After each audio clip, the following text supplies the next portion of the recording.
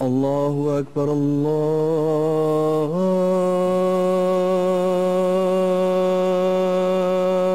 Allahu Akbar, Allahu Akbar,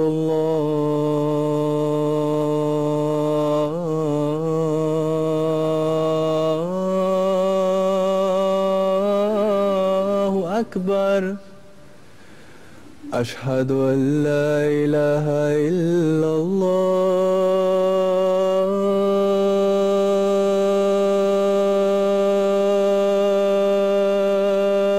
الله أشهد أن لا إله إلا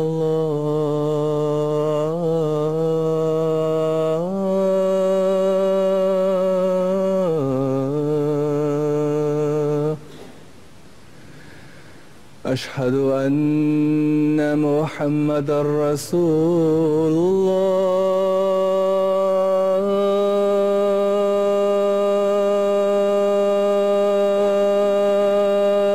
الله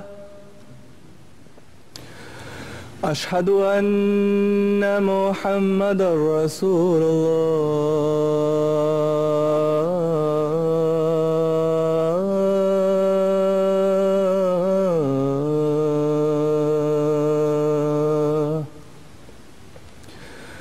حي على الصلاة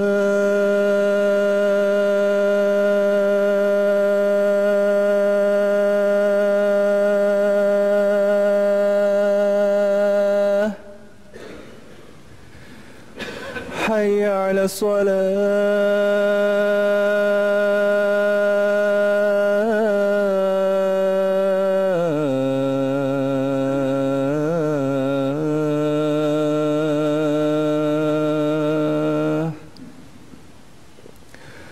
حي على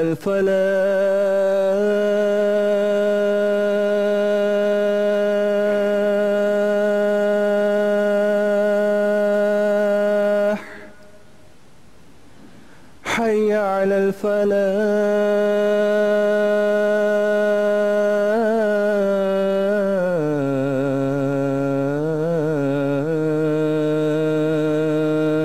الفلاح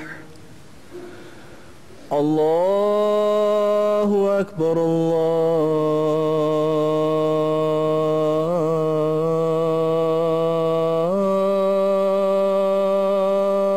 الله أكبر لا إله إلا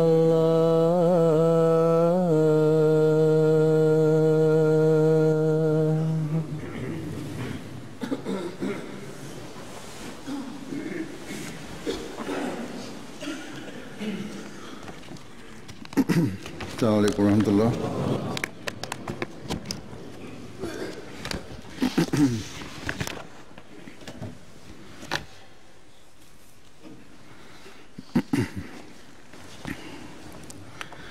أشهد أن لا إله إلا الله وحده لا شريك له وأشهد أن محمدًا عبده ورسوله أما بعد فأعوذ بالله من الشيطان الرجيم بسم الله الرحمن الرحيم الحمد لله رب العالمين الرحمن الرحيم مالك يوم الدين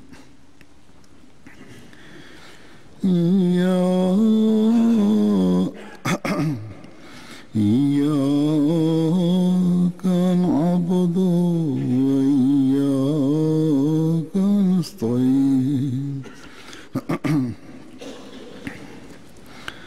اهدنا الصراط المستقيم صراط الذين أنعمت صراط الذين أنعمت عليهم غير المغضوب عليهم ولا الضالين.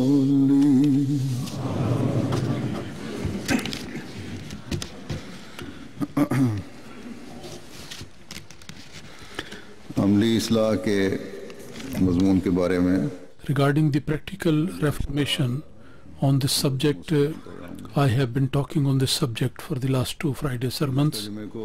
Last Friday, regarding this subject, the teaching given to us by the Promised Messiah ﷺ, I mentioned some aspect of that in the form of certain questions. Or I was telling that how the Promised Messiah ﷺ in his teaching, how he has mentioned these points and he has told us those things, and it was in a question answer form whether we do it or not.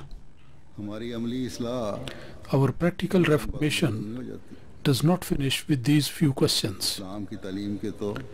The teaching of Islam, there are so many aspects of that. There are countless commandments are there which the Holy Quran has given us.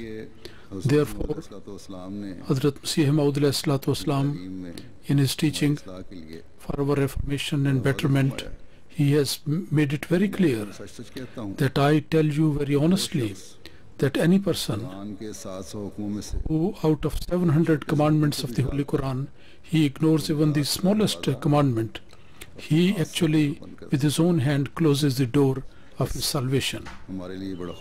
So it is a matter of great fear and anxiety for us, and each and every action of us, and every step that we take, there is a need that we do all that with great thinking and consideration. As I have mentioned in my previous sermons, the purpose of the advent of the Promised Messiah ﷺ was to establish the supremacy of the teaching of the Holy Quran and to impose that upon us, and also the noble example of the Holy Prophet ﷺ and his tradition, to make us follow that. That is the purpose. And for the purpose of the achievement of this objective, he has drawn our attention time and again. If we honestly analyze ourselves and scrutinize ourselves, as I mentioned many times before, then the practical reformation, and by listening to these things which have been mentioned by the Promised Messiah ﷺ, it does take place for a few days. But then the people, many of us who come back to the same old pattern as before. So we are like that old man whose example I have given in my previous sermons, that whenever there is a pressure of the lid on it, it is closed, and whenever the pressure releases, then it pushes it out. So if the advice is given continuously, then people do benefit from that, they are impressed by that, and as soon as the pressure of this advice is lifted or slacks, then the spring of vices or the spring of self, then it springs forth the weakness of the nature of those people. many devoted people, very pious people, dedicated people, they have written that we are praying and we are doing our efforts. You also pray that under the influence of these under the influence of as a result of these advice, this pressure should not be released and it should not come out. Anyway, we have to think and analyze that why this jack, why this tries to come out of the box again and again. The reformation or the improvement of anything can be made in so many ways, and the various methods can be adopted for this purpose. When we know the reasons of this weakness or slackness, so that one should try to remove those causes. If the cause is there, so then after temporary reformation and relief, then the vice will come back and it will be again there. So when I pondered over this point and read the Quran, and then the analysis of Hazrat Muslim Maoud I came to know about that. The style of writing and the speech of Hazrat Muslim Maoud that he raises the possible questions, then he gives the solution to that by giving various examples. Quran and Hadith, and in the light of the writing of the Promised Messiah as he explains the solution of a certain problem, we do not see that style somewhere anywhere else. So therefore I thought that Hazrat Muslim Maoud I should be benefiting from his sermons, and in the light of that I should be highlighting these causes for you, for the benefit of you. Regarding the reformation of the actions, the things which become the hurdle in this way are they influence that. Out of them, the very first thing is that there is the feeling of the people that there are certain vices, sins which are big, and certain sins are small. People themselves are maybe under the influence of the various scholars who have mentioned like that. They have decided that some sins are small and some sins are very big, and this is the thing which actually becomes a hurdle in the way of practical reformation. And as a result of that, a person becomes bold, and courage is there to commit the sins. And the importance of sin and vices is no more there in his heart, and they start feeling that if we commit a small sin, there is no harm in that, or maybe that the punishment of that is not that big. Hazrat Msih Maoud says that if there is a person who becomes sick, whether his ailment is small or big, but if for that sickness, if you don't take the medicine and you do not do effort for the treatment of that, then the sick person will not recover from that sickness. If the black spot is there on the face, then it causes great concern that it may not go on expanding and blacken the whole face. Similarly, there is a black spot of the sin.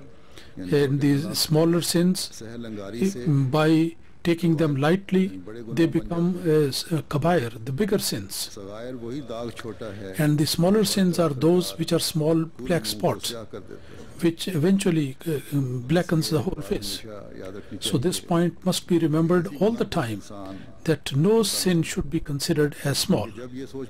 Because when this thinking is there, that this is a small sort of sin, and then the seed of that sickness and ailment does not go away, and sometime under situations, smaller sins, they become bigger sins. So in this respect, we have to scrutinize and analyze ourselves. Allah Almighty has given prescribed a punishment even for a smaller sin and also for the bigger sins.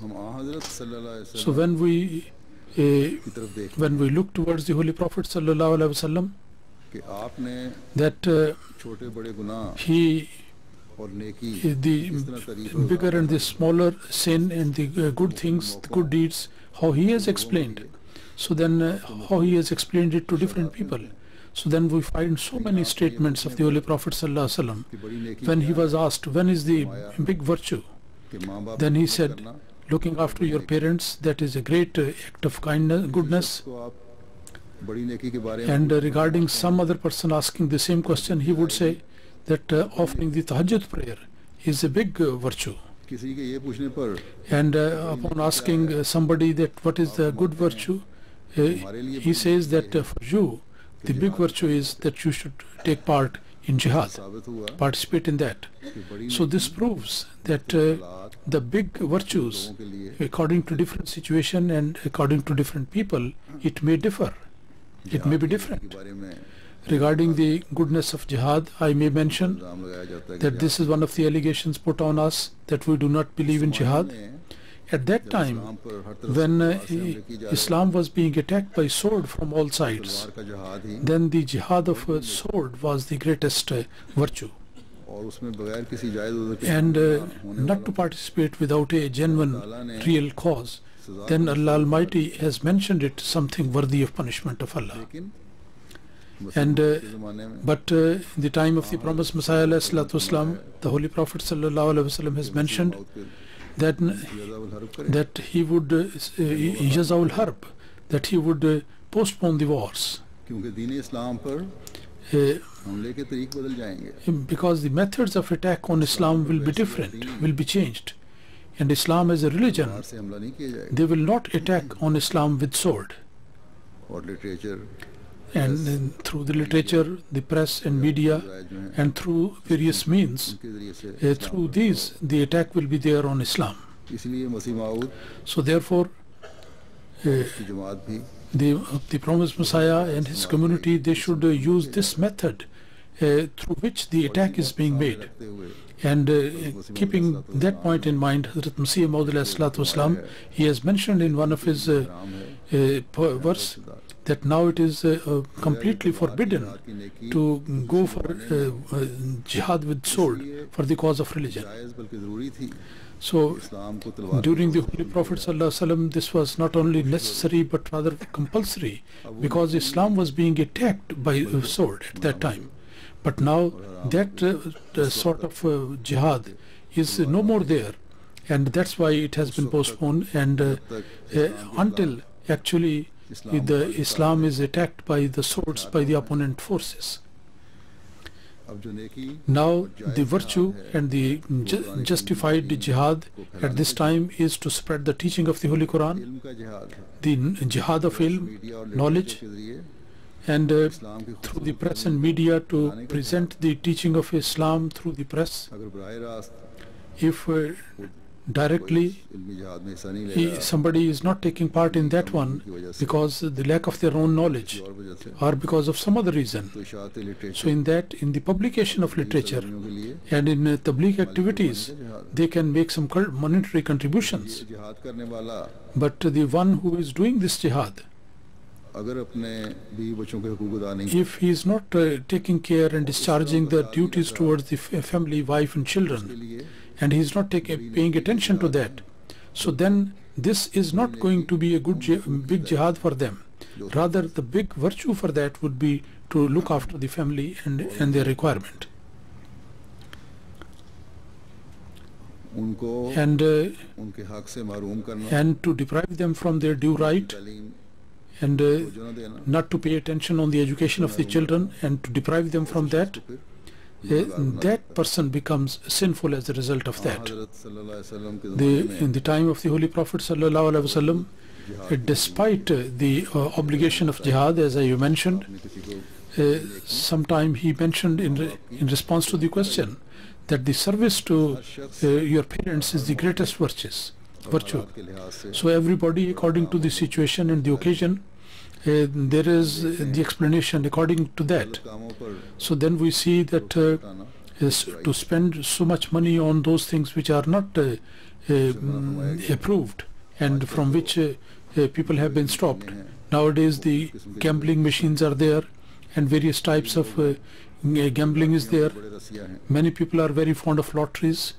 They go to these gambling places and machines and they play the games there, but in the daily life they do not tell a lie, they do not do injustice, they do not kill other people, because they think that these vices are very big one. But the gambling and this and spending their money on unlawful things, they do not consider it as bad. So for such a person, the spending the money in an unlawful way is a great sin. And the other things, he already thinks them as a big sin. And then we see that a lady, if she does not make her dress as modest and does not take care of the parda when she goes out, and bareheaded she goes out despite being an Ahmadiyya Muslim, and claiming that he goes out without hijab, without scarf, or without any chadar or scarf, and the dress is very tight and exposing the features of the body. And when they are asked about any monetary sacrifice or charity, they are, and she does not like telling the lie or anybody telling a lie in front of him, in front of her. So for this lady to give more monetary sacrifices and to tell the lie, for her it is more important that she should be making her dress modest and take care of the parda and its obligation. There are certain things which are considered as small good things, small things, and these are the things which at one time, sometime these very things push them to big vices. In short, every sin and the sin and the goodness, the standard of that is according to the situation from person to person, and the actions of the people, the difference in the definition is there regarding the goodness and the bad things.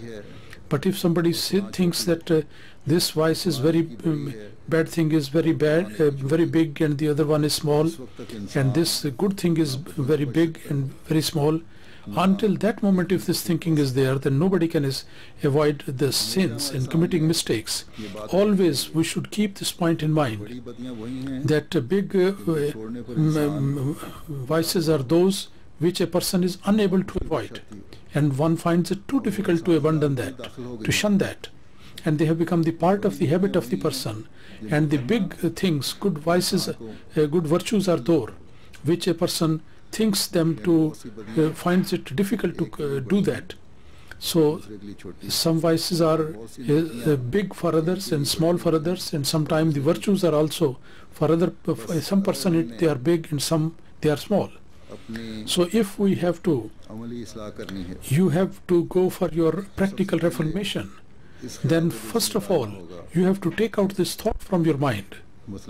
For example, that adultery is a big sin, killing is a big sin, and stealing is a big sin, and backbiting is a big sin, and apart from that all other sins people think that they are smaller one. So we have to take this thought out of our mind, and also we have to throw this idea from our mind that fasting and zakat and hajj, they are big virtues, and all other virtues apart from that they are small one.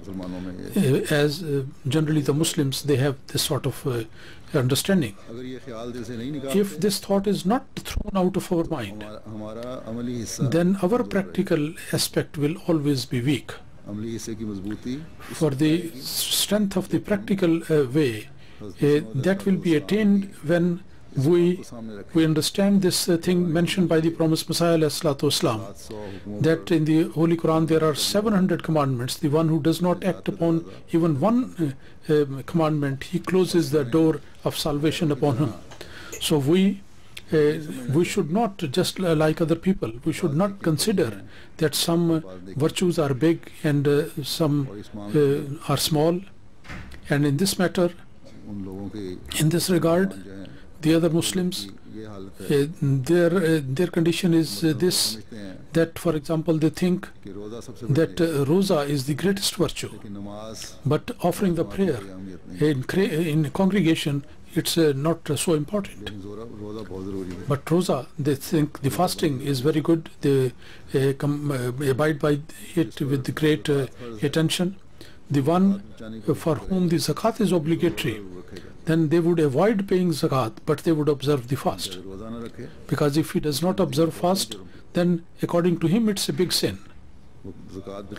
And if he saves the zakat, does not pay that. So there was this condition at one time. I don't know what the condition is there in Pakistan, that after 74, when the Ahmadis, for the law of the purpose and constitution and law, they were declared as non-Muslims in Pakistan. And then some non-Ahmadis who had accounts in the banks, because the government at the end of the year, they deduct from their accounts by force the zakat. But on Ahmadis, as they have been declared as non-Muslim, so it was not compulsory for them according to their law. So in order to escape this zakat, some people, they used to write on the bank forms documents as we are Qadiani Ahmadis. So this was the condition of their belief.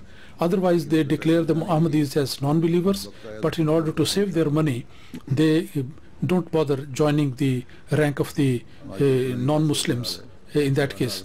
I don't know what is the condition at the moment. At that time it was certainly this situation. So this condition and this situation is because the standards of the virtue and the bad things and the sins, they do not see towards Allah Almighty. They do not see towards what the Holy Prophet ﷺ has said. But the so-called scholars and other people, they just follow their leaders. Hazrat Msih Maoud, one incident has been mentioned by Hazrat Muslim Maoud that during the month of Ramadan, the Promised Messiah was on a journey. He was going to Amritsar, and there was one occasion, he was addressing in one place, and during the speech he felt some dryness in his throat, and then looking at that, he presented a cup of tea to him, and Hazrat Msih Maoud just turned it away.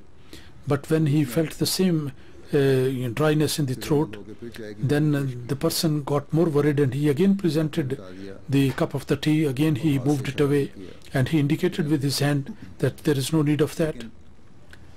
But as the problem was still there, and again there was a feeling of dryness in the throat, then he presented the cup of tea for the third time.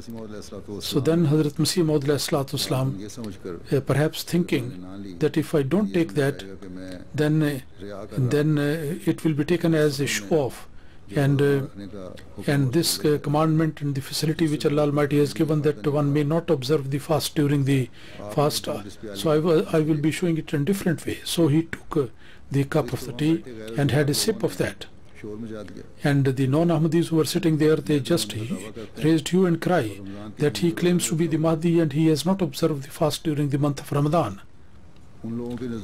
According to them, the importance of Roza and fast was this, that whatever may be the condition, you just observe the fast, whether it is not so in the sight of Allah. And Muslim Maoud has written that maybe 90% of those people are the 99 people, those who do not offer the prayer, and 99% would be those who usurp the rights and plunder the money of other people. And it was also true that maybe 99% of the people at that time, they would be observing the fast, because they considered fasting as a great virtue, but they do not observe the fast, as the Holy Prophet ﷺ has mentioned, that the one who tells lie or indulges in backbiting, or swearing and uses foul language, his fast is not the fast in the sight of Allah. He is simply starving and suffering from starvation. And if we analyze that the Muslims, the majority of those people, they, according to this standard, they are simply are hungry and thirsty. But this starvation, according to them, is a big virtue. And this is good enough for their salvation. Or it may be they may add some other virtues, and they will say that these are the ways of our salvation and forgiveness. These are the people who neither in this world establish the virtues in this life, nor they are able to establish the real standard of sin. So they have made their own standards, the big virtues and small virtues and big sins and smaller sins. They have made their own standards, and the result is that according to their own definition, whatever they have made of the virtue as compared, they just try to go for the bigger virtues according to their understanding and definition.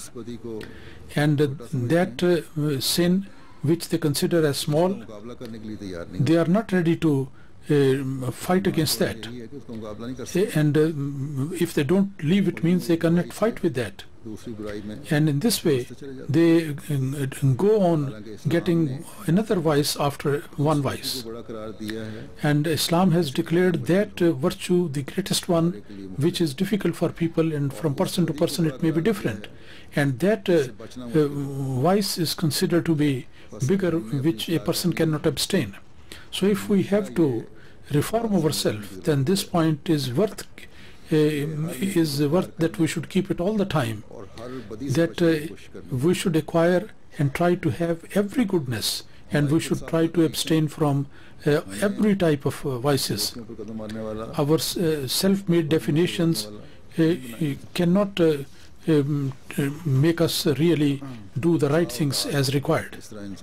Many a time it happens that somebody makes his own definition and he suffers loss, and some people adopt certain good things and they do not adopt other things.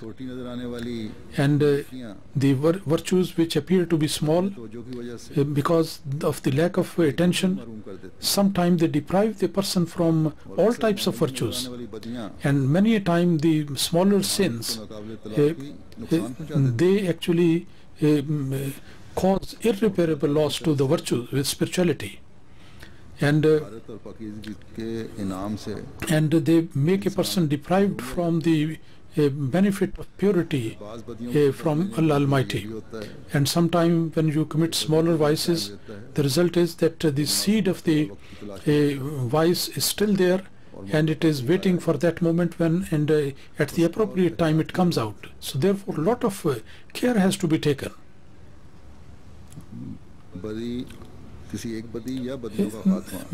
To do away with one vice or all the vices, it can only be done when all the people, they fully endeavor for that. There is a community, there is a society. It's the duty of the whole Jamaat that they should endeavor collectively for the removal of these vices. And if everybody, according to their own definition, they commit the good things and the bad things, then somebody would be understanding something as a good or a big vice, and the other would be considering it as smaller vice, and maybe the third one is having his own independent thinking, different than these people. So then you won't be able to cleanse your society from vices. It will be done only in that case when all the people are thinking in one direction. For example, if Muslims a sin which is worse than any other thing, even worse than setting up partners with Allah Almighty, that is considered to be the eating of the pork. Every person who commits all types of crimes, he would call himself Muslim. But if you say that you eat pork, then he would say that I am a Muslim. So how is it possible that I should partake from that? How can I eat pork? The reason is only this one, that in the Muslims generally this feeling has gone there, that eating the pork is forbidden and it's a big sin. Despite living in this atmosphere and being born and brought up here, 99.9% Muslims, they abhor and loathe eating the pork in this society. This is because of that feeling which collectively has been created among the Muslims. So therefore, to stop the vices and as to establish the virtues, there is a need that we should highlight this feeling among all the people in society, that a small goodness is goodness and a small sin is also a big sin. When this realization is not there among each and every one of us, and people are not doing effort for that, then the vices will continue to remain in the society, and this will become a hurdle in the way of practical reformation. Then in practical reformation, the second reason, that is the society, that is the atmosphere, and that is the trend of imitating other people. Allah Almighty has kept this feelings and sentiments in the nature of human beings, because this is in nature that children also copy, and so therefore the children have this trend of copying others, and certainly this is something for our benefit. But the bad use of this inclination sometimes destroys a person or takes him to destruction. This imitation and imitating, this is the result of this society, that people learn the language from their parents, or he learns so many other things, the good things he learns, and a person becomes a good moral person. A child can acquire good morals by looking at the parents. If the parents are offering the prayer, reciting the Quran and acting upon that, and if they are living together happily and they dislike telling falsehood, and then the children also, they adopt these good things. But if falsehood and fighting and mocking at other people, and this attitude is there, and they don't care regarding the dignity of the Jamaat values, or such vices are there, when the children see this type of weaknesses among the parents, then because of this temperament of imitating, he learns this type of vices. When he goes out, then in the society, among the friends, whatever he sees, he tries to acquire that and to learn that. So therefore, I always draw the attention of the parents that they should keep an eye on the atmosphere of their children outside, and also at the home, the program that they watch on TV and on the internet, they should keep an eye on that. And this point is also worthy of great attention, that the age of the reformation of the children is from the very beginning. This point should always be remembered, and this should not be the way that when the children are grown up, then we will do their tarbiyat. 2 years, 3 years, that is the age of the proper, training and education of the children. As I said, the child at home, he learns quite a few things from their parents and imitates them. So the parents, they should never ever think that the child is very small and he doesn't care about anything, he doesn't know, and the child is actually looking at each and every action of the parents, and unconsciously everything is being going into his mind, and at a certain time he starts following that. The girls, in imitating their mothers in their sports, they also try to imitate the dress of like the parents, and the boys, they imitate their parents. So whatever good thing or bad thing are there in the parents, they would follow that. For example,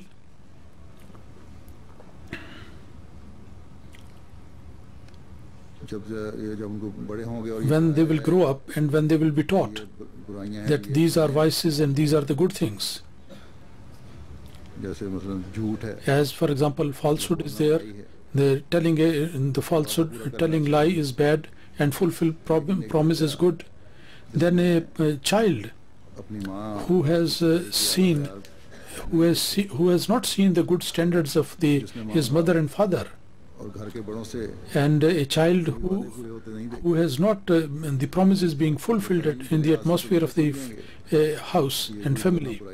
So in the education he would be considering that telling lie is bad and fulfilling promise is good, but practically he will not do that, because in the house he would have seen the practice against this teaching.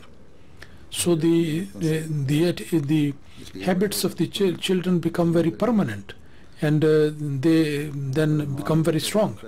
If a child looks at his mother that she is not offering the prayer, and if the father comes and asks that have you offered the prayer, so she would say that I have not offered, I will offer later on. So the child will learn that this is a good reply. If somebody asks me that have you offered the prayer, I will give you the same reply. I have not yet offered, but I will offer it later on.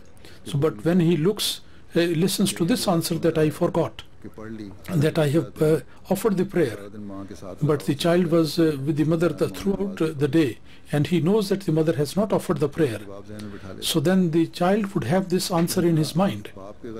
And similarly, the bad things from the father, they also go into the mind of the child, and whatever wrong answers which they give, the father gives, the child acquires those things and remembers that.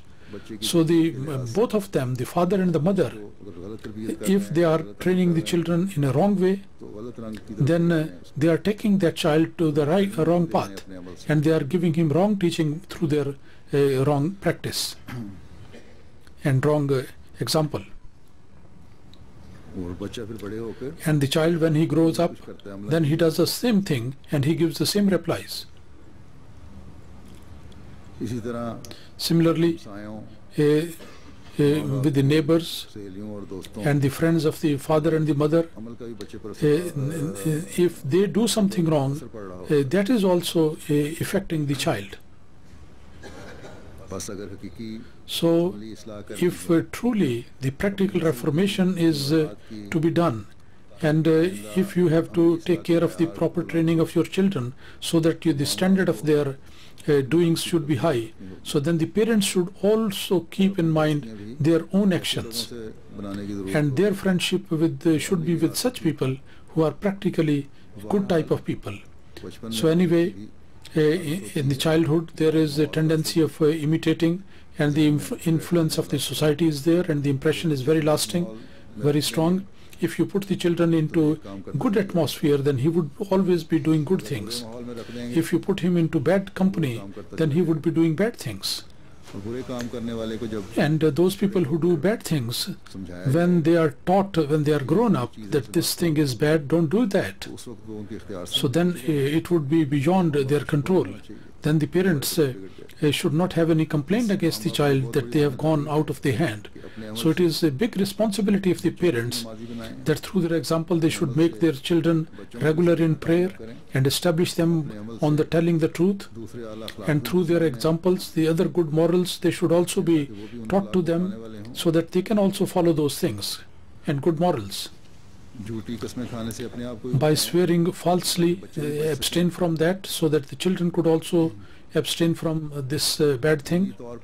And practically these ideas which are created in the mind, how long they are persistent and how long lasting these are. He has given the example of a companion of the Promised Messiah ﷺ. He was from a Sikh family, then he became a Muslim. These people do not eat the flesh of the cow, and the other people, they made it a point that we are going to make you eat that. So, and once I saw Hazrat Muslim Maoud says that he was going into the kitchen, and they were saying to him that now we are going to make you eat a piece of that flesh, and he was requesting them, supplicating to them that please don't do like that. So, and perhaps he or some other new Muslim, he was made to eat that, and he so much liked that he vomited the whole thing. So this is the result of this feeling which they had against the beef. That after becoming a Muslim, he continued to dislike that, because on the doctrine side he has changed his belief. He has adopted a new belief, but the thing which was a practical thing, the dislike of the beef that was put into his heart, that continued to remain there. Hazrat Muslim Maoud says that practice is something which people can see. People follow that very quickly, and then the seed grows further. But as the faith and the doctrine is not something which they can see, then it remains within a limited circle. And the example of that is like something which are grouted to the tree. Then there is a new type of fruit and new type of branches come out. And if it is specially taken care of, then it grows further. And the action is like that thing which is sowed by sowing the new seed. When the seed is sown, then it takes the root in the earth, and then it grows up and becomes a tree. So the spread of the bad action is comparatively easier, and in society it spreads because of the actions of our own people and also because of the bad actions of other people. That is to say that in goodness and vices, the impact of society is great. So therefore, always we have to keep this point in mind. And there are other causes which inshallah I will be mentioning later on. Allah Almighty enable us to reform ourselves and also to reform our children, and Allah Almighty enable us to keep this point in mind and take care of that. There is a sad news today which I have to tell, and after the Janaza prayer I will be leading that Janaza. That is Mukarram Khalid Ahmad al-Baraki Sahib Marhum of Syria. Khalid Ahmad al-Baraki of Syria. Hazur Sayyid Khalid Baraki Sahib was an engineer. He was 37. His parents in 1986 in a suburb of Damascus, they were the first people to do the Bai'at, and his father, under the threat, he had to go into the prison. And similarly, in these recent incidents which are taking place in Syria, his father was arrested twice. Khalid Baraki Sahib, all the brothers and sisters, they are Ahmadis by birth, and the intelligence agency in Syria, some branch of them, they arrested them, and we could not get any sort of information about that. And finally on 9th of December 2013, his father was informed by the military intelligence, and then he was given some papers, a paper related to his son, and he was told that he has already passed away, Inna lillahi wa inna ilaihi raji'un. And the dead body was not even given to him, to his father. Perhaps he was tortured very severely, and as a result of that he died. Khalid al-Baraki, his piety and nobility and religious education and observing the teaching, the witness of that has been given by Ahmadis and non-Ahmadis. The recitation of the Holy Quran, his voice used to be exceptionally good. He was very kind-hearted, very kind and helping, and all the responsibilities entrusted to him, he was very always taking care of that. In cooperation and devotion and attachment with Jamaat and Khilafat was a part of his life. In his nation and all the people, he was having love for them. He was president of a local Jamaat. He was Secretary Talimul Quran and Waqf Arzi. He was serving as in that capacity. He was a Msih, and he was very regular in contributions. His wife is also Ahmadi, and there are 3 children.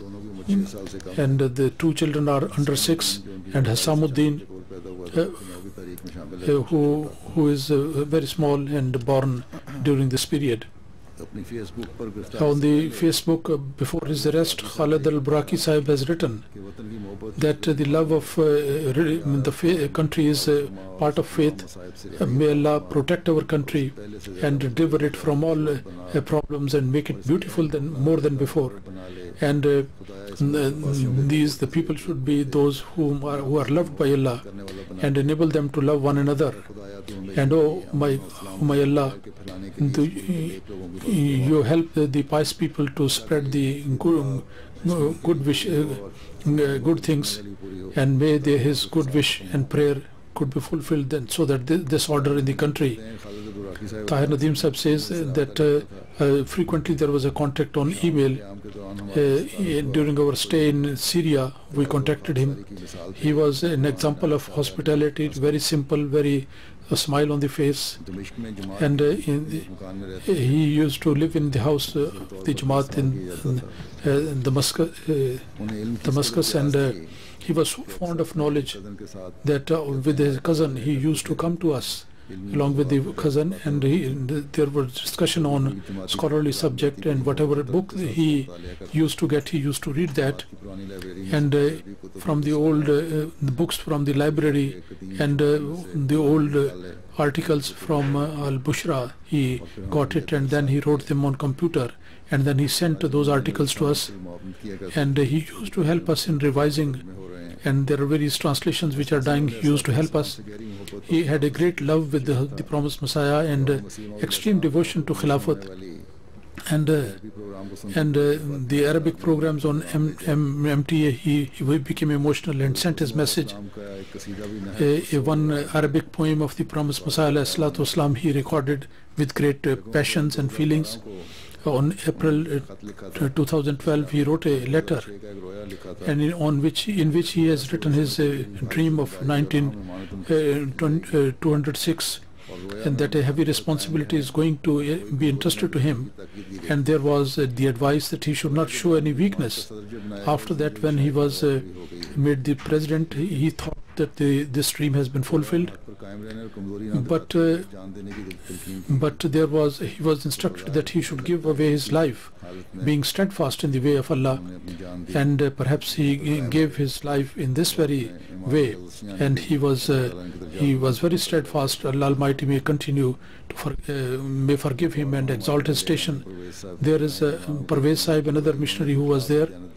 He says that with the great effort and honesty, he used to work for the Jamaat, and he used to say that I do it because I am an Ahmadi, so that the Ahmadis are true and hard-working, and they are always very loyal. And he was very fond of Tabligh, and as it is forbidden that nobody can preach at work, so he would say that I try to impress the people with my good behavior and morals.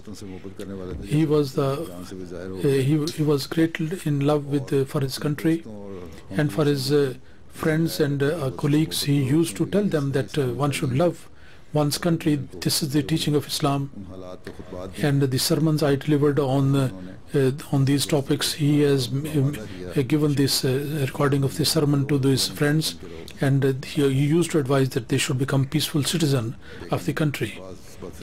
But some bad-natured people, those who were opposed him, they persecuted him and tortured him, and he got this great honor of martyrdom. Allah Almighty may continue to exalt his station. Allah Almighty may give solace and comfort to his children, and also give comfort and peace to his parents as well.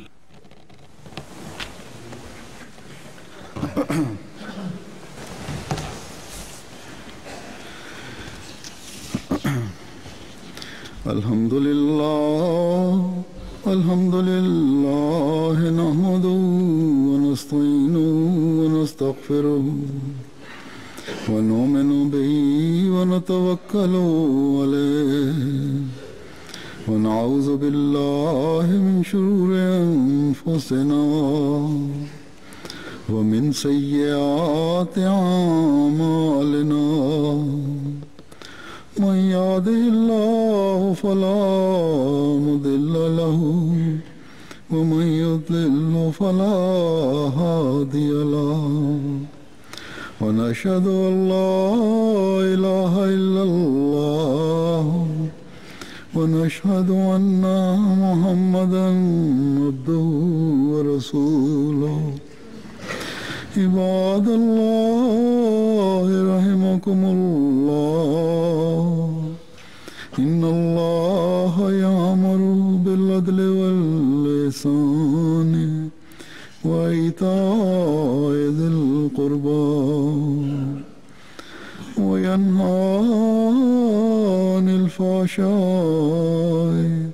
والمنكر والبغي يعظكم لعلكم تذكرون اذكروا الله يذكركم وادعوه يستجب لكم ولذكر الله